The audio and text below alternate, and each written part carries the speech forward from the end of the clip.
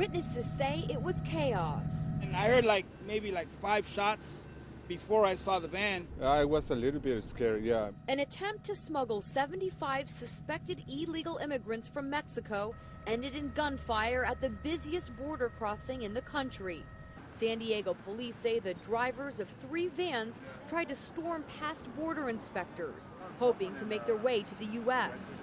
In order to stop them, ICE and Border Protection agents opened fire. And he turned around following the van, and I was in the same direction where the officer was holding the gun, so I went down to the floor. Officers swarmed all 3 suspect cars. I just saw the one officer standing there and holding the one guy in a white shirt, kind of just laying behind a car hiding. A couple of guys tried to run back to Mexico, but they were apprehended really soon. 3 suspects were hit by gunfire and taken to the hospital.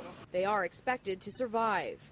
An innocent bystander was also injured after his car was rear-ended by one of the suspect vans. He too was taken to the hospital. Investigators say it's a miracle at the height of rush hour, no one else was injured.